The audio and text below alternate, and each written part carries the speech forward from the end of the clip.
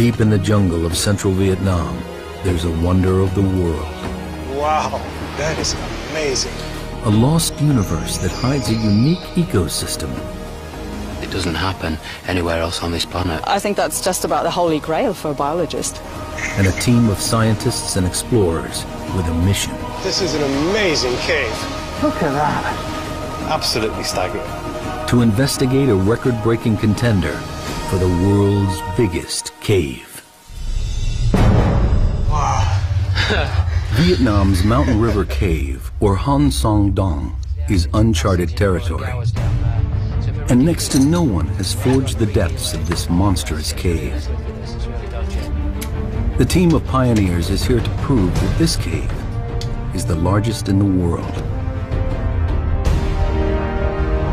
This is an absolutely amazing cave. It's huge. We're just in the entrance now. It's going to get so much bigger. That's amazing.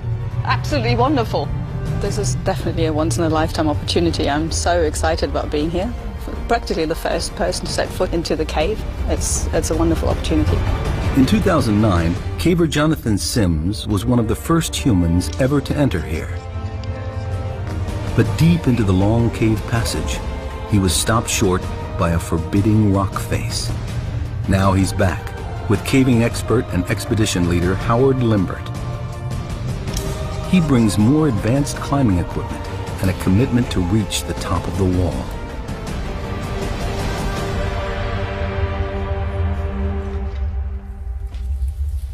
The expedition begins with a dangerous 328-foot rappel into the first massive cavern. British caver Howard Limbert has led 12 expeditions to Vietnam's limestone caves. This year's expedition into Mountain River Cave is especially dangerous because it's so remote. Well, Anybody can fall, twist their ankle, break their ankle, that could happen. And if that happens, you know, then we've got a rescue on our hands. Rope free, Annette. German zoologist Annette Becher is anxious to enter the unique underground world within. Scientific opportunity and a caving opportunity as well at the same time. It's fabulous.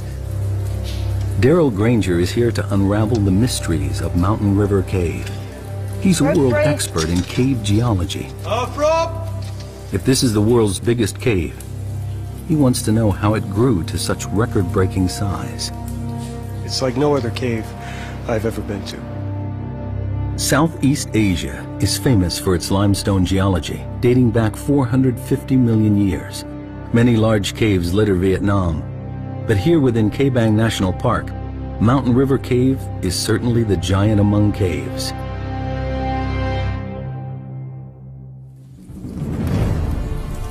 In the 2009 expedition, Limbert and his team were only able to fully explore the first section of the cave.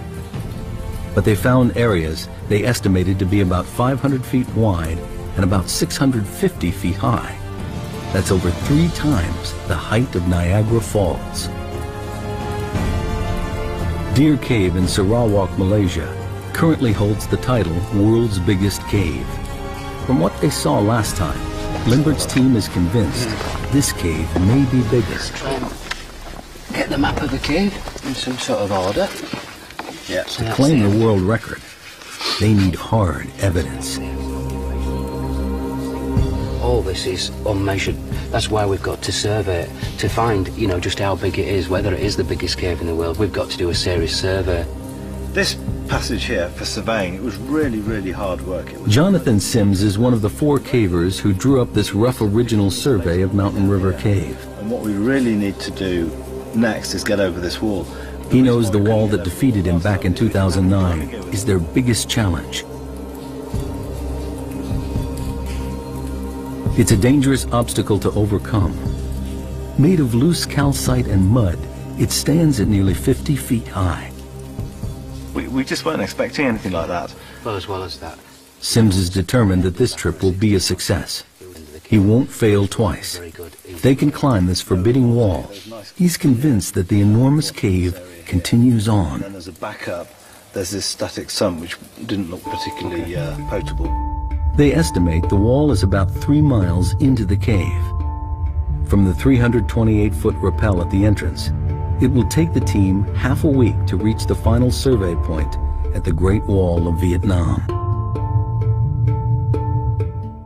After the initial drop, there's an 1,150-foot scramble leading to the first of 2 river crossings.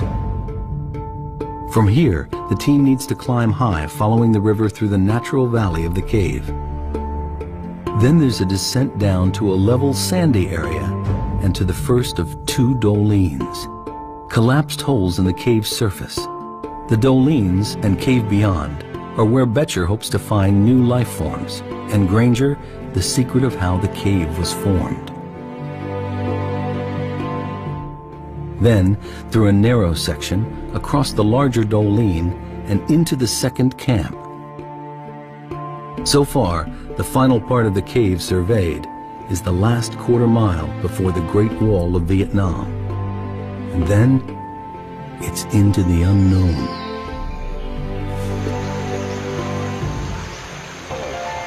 Limbert's caving team has been exploring Vietnam caves since 1990.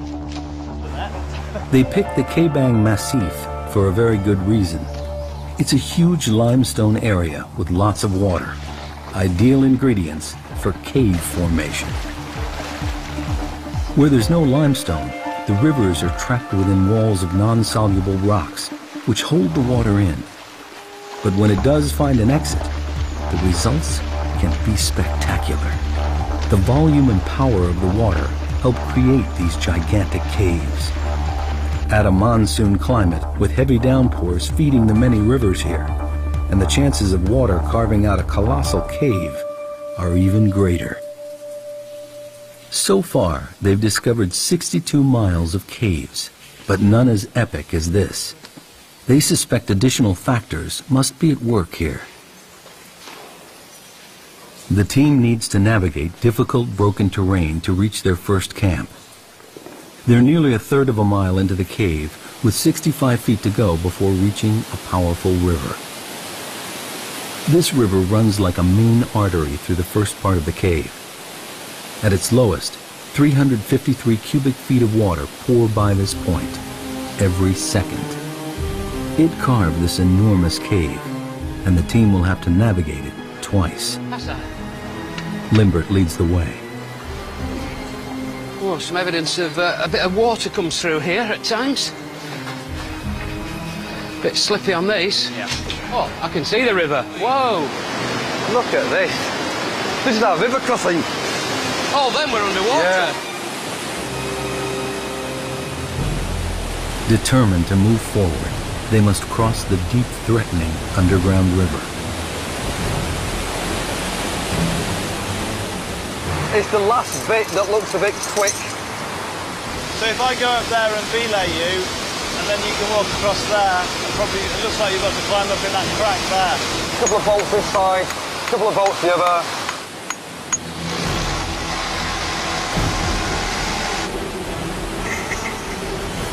It's life and death, really. So, I mean, it has to be right. Worst case scenario, one of these pops, you've got to back up. That's why you've got to put, make it as safe as possible, really. In full flow, the river could sweep any one of the cavers off their feet. And if it floods, it could rise to life-threatening heights, cutting off their escape route.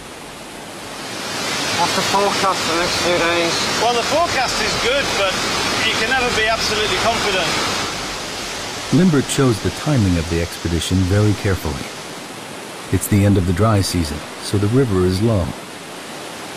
But any unexpected tropical downpour could cause the river to rise dramatically in just hours. Let's do it!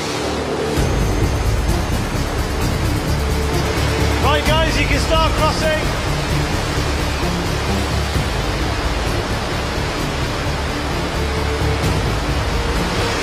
Next one.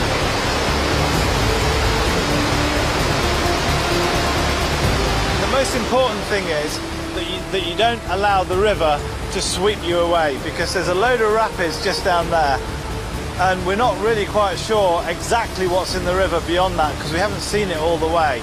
And there could be all sorts of very sharp rocks and all that kind of thing.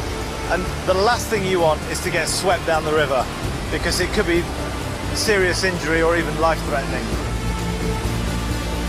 I'm actually quite nervous about river crossings because I'm quite a slight build, and I've been in flooding caves before where when you put your hands on something, your legs just get swept away from underneath you and you can't get them back down on to get footing. It is actually really, really dangerous.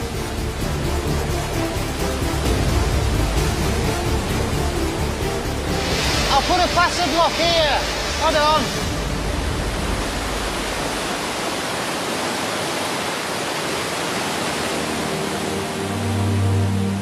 A major obstacle conquered. Darrell Granger can now start to really look around. You can see big formations, big stalagmites over there. Check that one out. This is an amazing cave. We came down those big slopes, we've come through the rocks, and we finally made it down to river level. So now we can set up camp here. We can start thinking about what we want to do next in this cave. The Titanic cave is theirs to explore.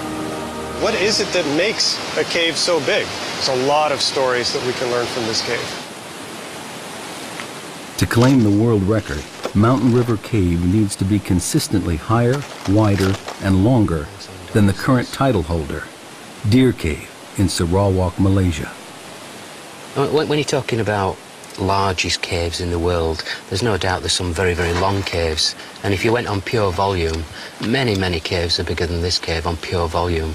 It's pure dimensions of a whole single passage like this that continues for 5 kilometers is pretty unique in the world. Mountain River Cave runs in an unusually straight line from north to south without any deviation. So let's get underway. Let's get started. Okay? Okay. Granger believes the water in the oldest section of the cave could offer an explanation as to why this cave is so enormous. Highly erosive, extremely acidic water rushing over pure limestone may be the answer. To confirm his theory, Granger needs to draw a sample. Okay, so right now I'm taking a pH measurement. I have a pH probe here. We have to leave it in the water for a little while to equilibrate. That'll tell us the pH of this water. pH levels range from 0 to 14. The lower the pH number, the stronger the acid. To be out of the ordinary, Granger is looking for a reading lower than 7, which is neutral. On the surface, tropical rainstorms flood the vegetation and seep down through the soil. Along the way, the water picks up carbon dioxide, which makes it acidic. High levels of acidity would make the water flowing into Mountain River Cave more effective at seeping its way through the rock. All right, so my pH should be finished now, and we have about pH 7.5. So that's pretty typical, maybe a little bit on the low side. The results of the test surprise Granger. The water here is not overly acidic. This can't be the explanation for the cave's epic size. There's something strange going on here, and finding the answer to this huge puzzle is his primary focus. Granger needs to dig deeper. The explanation could lie in the river's efficiency at eroding the limestone. To test this theory, he measures how much dissolved calcium carbonate there is in the water. This will tell him how much rock erodes daily. I'm going to add some acid in here until the liquid turns yellow. And then the way this kit works, I can just read off from the syringe how much calcite is in this water. One more drop. So now it's yellow. Okay, we only have about 62 milligrams per liter. This means that every 1,000 gallons of water that passes by here carries 8 ounces of dissolved rock, about the size of a baseball each second. It sounds like a staggering amount, but for a cave of this size, it amounts to nothing. Like the pH level, the calcium carbonate result is ordinary and unexceptional. It's exactly the result a geologist might expect to find in any limestone cave river. These results don't help Granger understand why this cave is such a monster. The answers must lie deeper within the cave. Howard Limbert's team is a third of a mile into Mountain River Cave. They have food for 6 days, enough to get to the Great Wall of Vietnam and back. The team sets up camp. Rehydrating and replacing lost calories has to be carefully managed. Geomorphologist Dr. Hugh Nguyen and biologist Dr. Tai Nguyen of Hanoi University also join Limbert on the expedition. Hopefully the other porters will take all the other bags to our underground camp. This is a great trip. It's an amazing group. And everybody has pulled more than their weight. Annette Betcher goes deeper and further into the cave, looking for life. And like Granger, she's getting frustrated in her search. She is here to find undiscovered species, but so far only sees a barren landscape. It's a bit of a shame. I had great expectations, but with the wet flooding, I had to rethink basically my approach. The team is exhausted and settles down for their first night inside the cave. The next morning, they continue over half a mile further.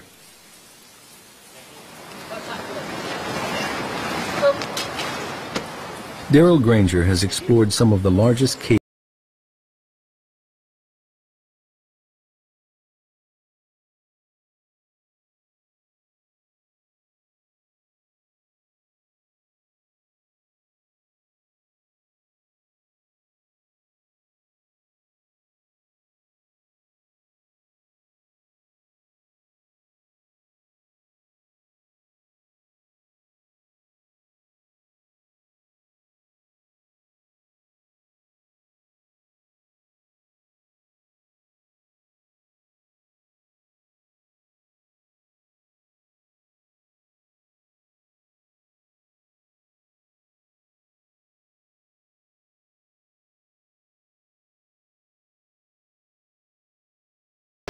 This is the world's biggest cave. The rest of this stuff is just building up to it. That is amazing. That's 1.5 kilometers away. That is huge.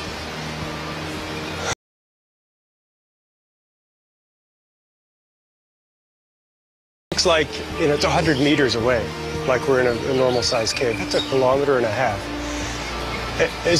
It's hard to even imagine how big.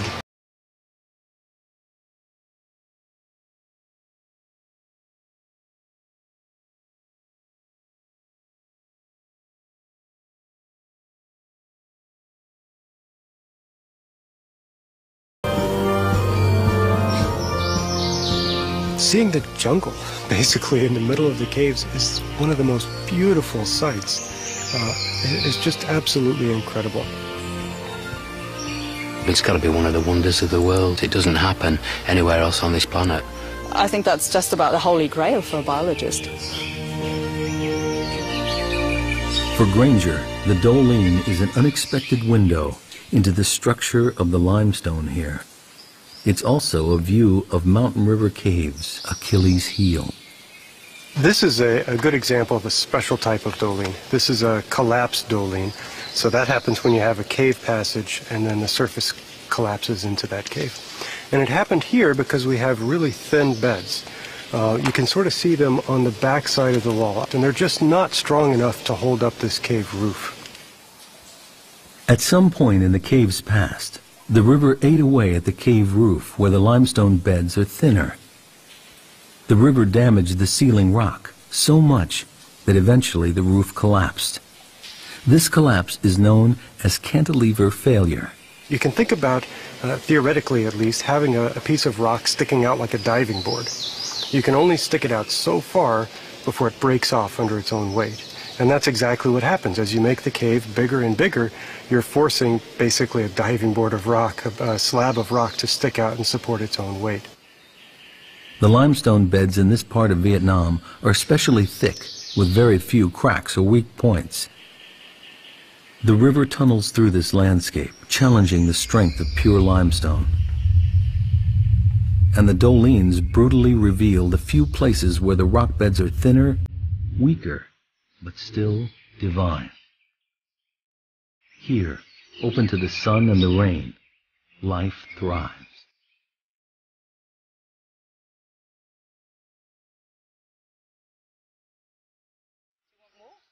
Dr. Tai Nguyen and Annette Betcher are the first to climb into the undergrowth. She's eager to tap into Nguyen's expertise in rainforest plant species to figure out how this subterranean wonderland compares with the surface. After disappointments in the first part of the cave, the Doleen fulfills Betcher's expectations. Here is an area rich with life, a unique and unexplored ecosystem. This is absolutely fantastic. It's a treasure trove for biologists. And everything that lives here has got here by complete chance. So birds have dropped seeds, plants have sprouted up. This species outside is evergreen. Okay. Yes. Right. But here it's fall down the leaf in the winter, I think so. Okay, so you think it's evergreen outside, but it's deciduous in here. And so the young leaves, are those the red leaves? Are those young leaves? Okay, right. Betcher had hoped to find new species of plants, evolved to flourish in this strange underground world. But Nguyen doesn't see examples of unique evolution. Instead, he thinks the plants in the Doleen are showing extreme adaptation. It's a process known to biologists as phenotypic plasticity. In particular in plants, their outer form is very variable. They can adapt themselves very much to their environment. So there could be two plants that are perfectly the same species, have the same DNA, but because they're in a different environment, they actually look quite different. That's the plasticity bit. So I think we're seeing an example of spectacular phenotypic plasticity. Unique adaptations appear throughout the Doleen. In the tropics, trees are usually evergreen due to the absence of seasons. But down here, they're deciduous, with sparse foliage and narrow trunks. Dr. Nguyen theorizes that this is how the trees adapt to the comparative lack of water, shortage of light.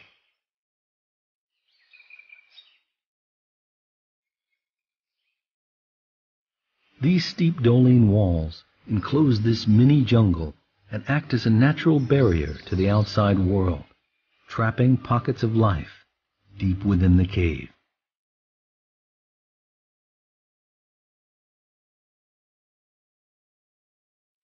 Betcher looks for soil thick enough to lay some surface traps. Alcohol will preserve any creatures that venture in.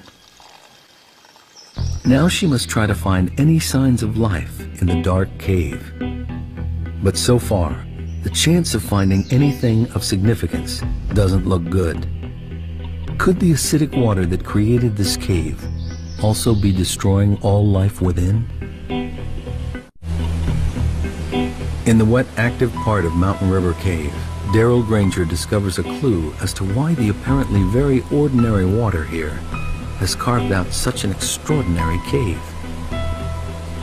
He's got a hunch that the speed of the water at peak flood could be the key factor. Here, what we see are little scallops that are carved in the wall. They're dissolved in the wall by water as it passes by.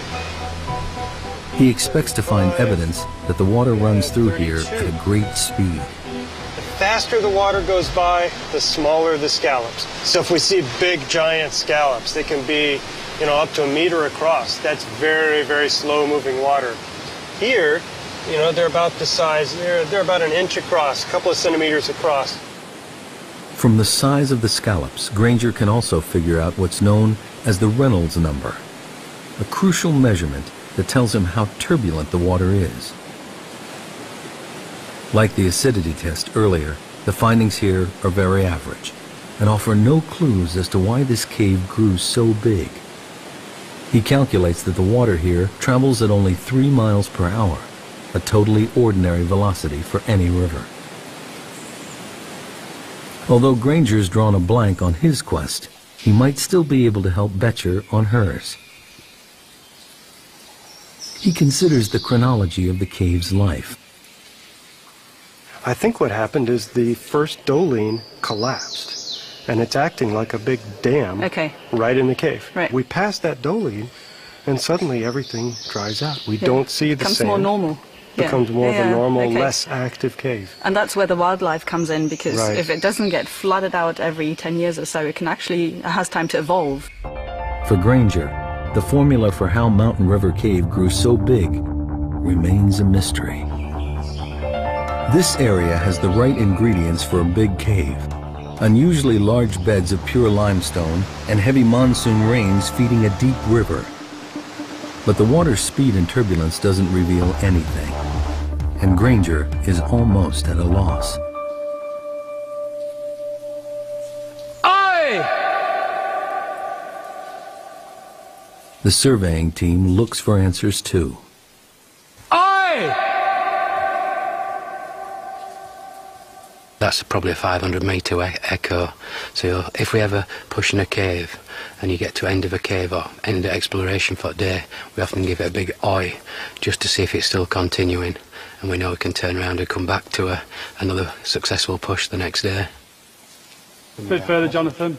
For this expedition, they need to use a more sophisticated way of measuring the cave's size. Cave surveying used to be a primitive process where everything was done by hand. Now, digital laser readings cut out the tedious legwork and provide precise measurements. They must survey every part of the cave precisely, and every measurement must be exact to the nearest inch. When it comes to claiming the title World's Biggest Cave, it's length, width, and height that count for Howard Limbert and his team. The laser sends a beam across to a designated point called a survey station, which Sims marks with a small light disc. They measure distance, height, and angle. It's painstaking work. 29.9 minus 3, 0.99. Left's 8.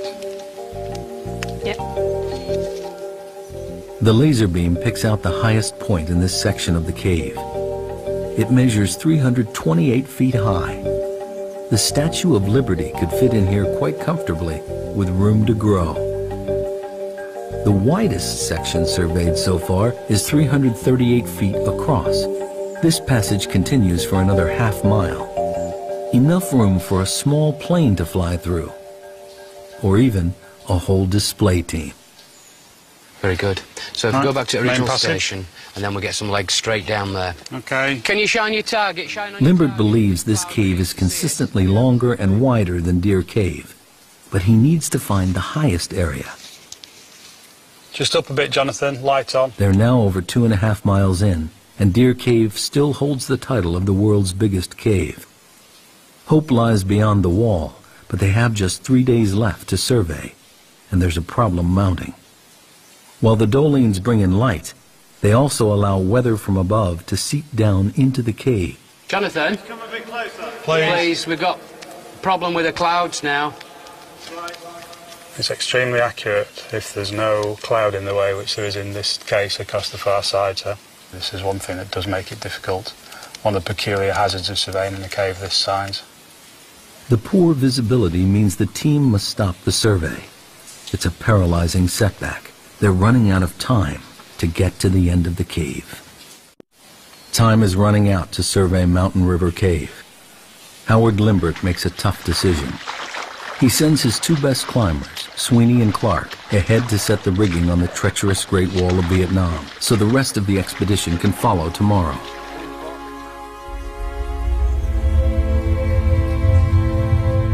If they can't scale it, they may not finish the survey, and we'll never know just how big this cave really is.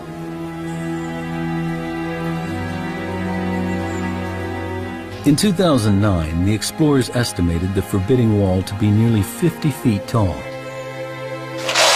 Now, Clark and Sweeney think it's much bigger, estimating 200 feet, nearly the height of a 20-story building. They have the gear for the challenge, but the wall is going to be a longer, more dangerous climb than they expected.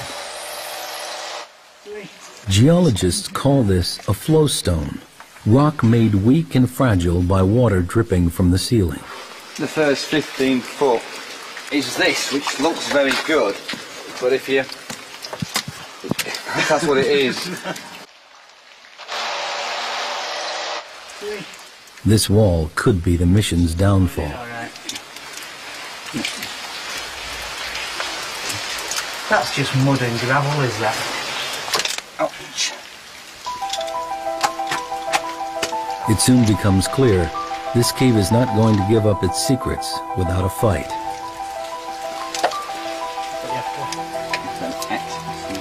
It's just crumbling away. That's all. It's crumbling away. Sweet and Clark have been building up to this for over a year. It's something that they're particularly interested in is climbing and climbing the wall. What we're climbing in is a very soft mud, calcite, and so normal bolts would just fall out. It's going to be a difficult and exhausting climb. Back at the camp, the extreme conditions are taking their toll, even on those who are not battling the wall. What can be quite difficult is just living in can be quite squalid conditions. You've got to keep things clean. It's very dirty at times. You're getting sand and dirt in everything, be it your caving equipment, all his clothes. Feet are a big problem because you're continuously wet or sweating or going through rivers.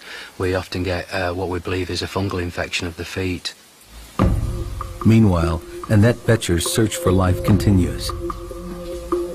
She came to Mountain River Cave to find new species, but with only a mile or so to go before the wall, she has yet to discover anything out of the ordinary.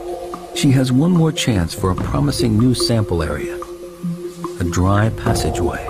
That's where the opportunities are with this fantastically big cave. So I can go into those and look for those tiny critters that will be evolving in their large, dry side passages in their alcoves. Regular flooding in large parts of the cave means that it's difficult for new life to gain a foothold. But in these dry alcoves, Betcher thinks she may find isolated species which have had time to evolve and flourish in complete darkness.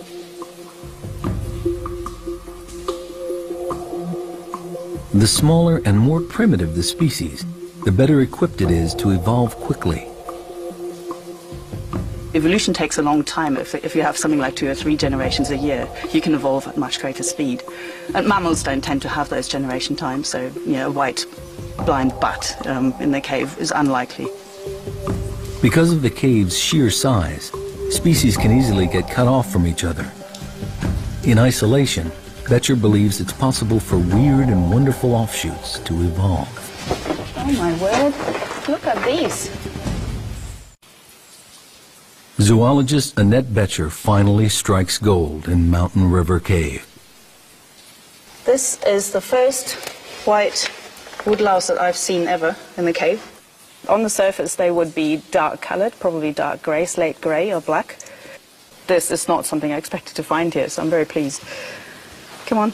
I'm almost 100% certain that this is a new species.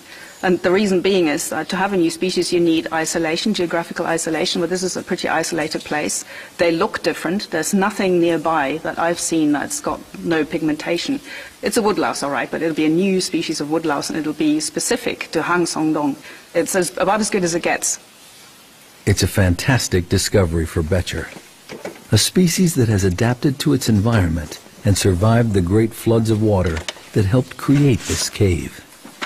Well, there's absolutely no chance that anybody's ever seen these creatures before, and that's what really excites me. It's a wonderful discovery. The woodlouse is a clear sign for Betcher to what's happening here. In the cave, the key to adaptation is being able to keep up with the ever-changing environment, and the organisms that most successfully adjust to the prevailing conditions have a better chance of survival. When I set off, I had actually fairly low expectations, so finding the white woodlouse is much better than expected. I'm very excited about it. The woodlouse's evolutionary path has enabled them to survive and prosper in an environment never seen anywhere else. I would expect a cave new cave species probably to be pigmentless, so looking white to us and be blind. I don't think that the woodlice we found are blind. They don't seem to have rudimentary eyes, and they can certainly sense light. So they are adapted to the cave environment. They just haven't gone the full way yet, so there's room for them to evolve more. And the next step would probably be for them to lose their eyesight. A once-in-a-lifetime breakthrough, Betcher discovers new life within the Doong. A breakthrough in evolution attributed to the awesome scale of this lost world. Back at the camp, time is running out.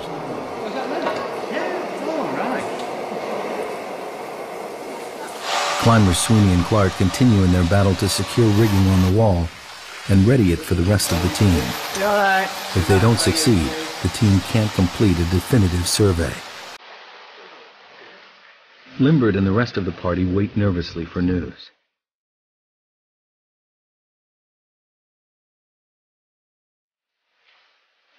As time runs short, Darrell Granger is convinced he's near to cracking the geological puzzle of why this cave is so large.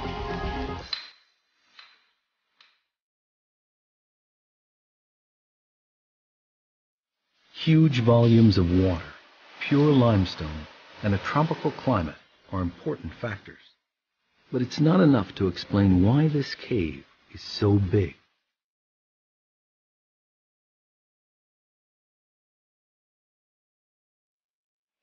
In a bid for answers, he returns to his maps of the region. So this is a digital elevation model. It shows the area that we're in, right in here. This is the Kabong National Park. Granger suspects the critical evidence lies in the cave's geography. He spots an old fault line on the map. It seems to mirror the underground route plotted by Mountain River Cave.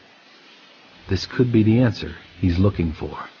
You know, the real light bulb moment is when I saw the fault line, and then everything kind of clicked. What I noticed are these straight lines in here. They go due north and south, and remember the cave here goes north and south. And I realized we're right on that fault right there. That's exactly what formed this cave. There's that same fault right up there. Once, a river ran where Mountain River Cave exists today. There was a deep vertical crack in the Earth's crust, a fault. Eventually, the river water eroded the limestone and went deep underground. Once the water filled the fault and found the exit, the river started to erode the rock along the crack, and a gigantic cave was born. But there's another key factor. The fault was narrow. When the water began to carve this mega cave millions of years ago, the narrow shape of the fault fortified the cave. The reason the caves fall apart, the reason they break down, is often because they get too wide, and the limestone roof can't support that long a length.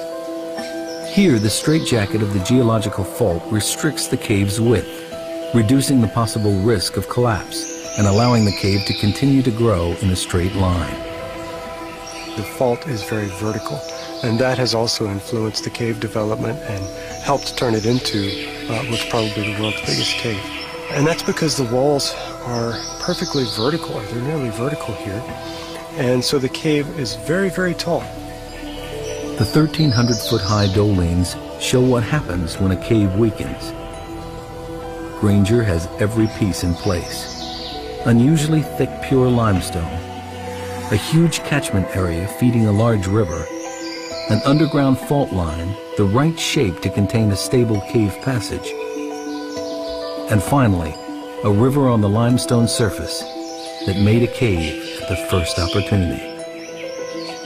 A perfect formula to build a gigantic cave. The title of the world's biggest cave could rest on reaching the top of the Great Wall of Vietnam. But first, they need to know if Sweeney and Clark have managed to climb it. 2.5 miles in, Limbert finally gets the news he's been waiting for. His team has reached the top of the wall. The height or pitch is even more than anyone anticipated. Well, we reckon it's something like 80 metres. We've come up. We think we've used about 80 metres of rope. 80 metre pitch? 80 metres. 80 metres. Great news, yeah. That's his main objective of this trip, is to get up that wall, and we've done it. This morning I was very doubtful we were going to do it. I thought we were going to be too tough, but they managed to get up. They've done a brilliant job. 80 metres is a big climb in those conditions. The good news brings speculation as to what lies beyond the wall. It's a long way. I'm not going to be surprised if that's the end of the cave. I know Howard thinks it's going to turn left. My inclination is it's going to go straight there and terminate. But, you know, that's what we're going to find out.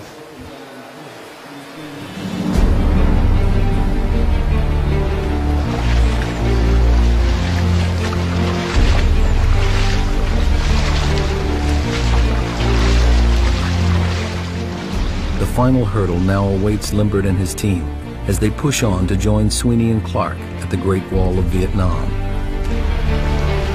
It took almost 2 days for those guys to bolt up there. It's very fragile rock, so you need to be very, very careful. They've done a great job. My greatest feeling was one of relief, which perhaps indicates how serious the climb it has been. You're standing up there and you're looking down and all this, and it's absolutely tremendous. The team finally arrives at the wall. It towers above them.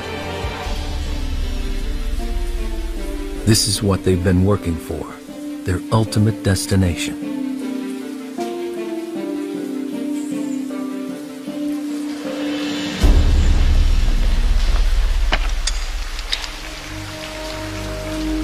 Limbert and Jonathan Sims are looking for a section of the cave that beats the highest point in Deer Cave. They haven't found it yet, and if they can't get up the wall, they'll never know how tall the cave really is. It'll be very, very dangerous, so we'll have to be very, very cautious going up the wall. It's only for experienced cavers, really. Limbert makes a difficult decision. Only the surveying team will go up the wall. It's too dangerous for Granger and the film crew to follow. This is it. We're about to go up and push into the unknown, as they say. Who's going up first then? Sweeney.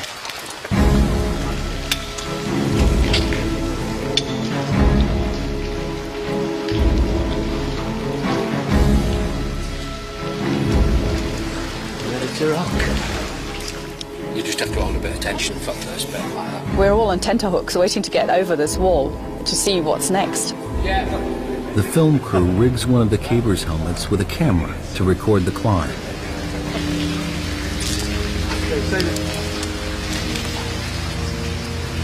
Left of it, down centre off.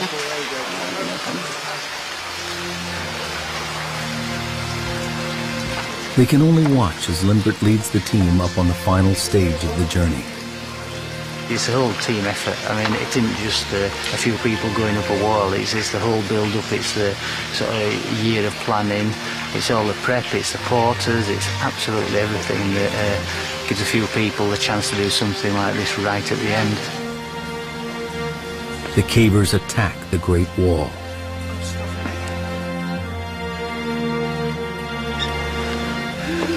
Absolutely fantastic. It's something else, is it? Look at that. They have succeeded in the most difficult part of the expedition. The Great Wall of Vietnam.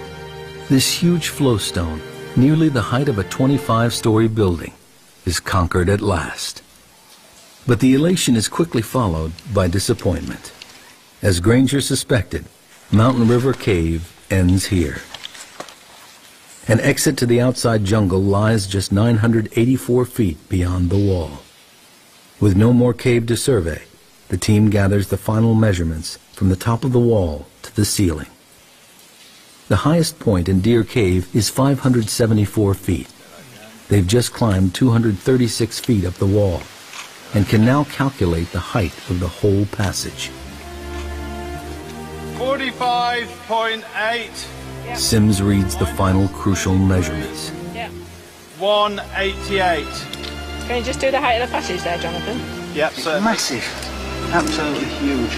Absolutely huge. Finally, they get the readings they've been waiting for. It's 96.4. 96.4! That's incredible. Spot there, will you? Jesus. That's incredible. Altogether, the measurements show Mountain River Cave is the world's biggest, with the passage continuously higher, wider, and substantially longer than any other cave in the world. It's a fabulous cave, a really, really fabulous cave.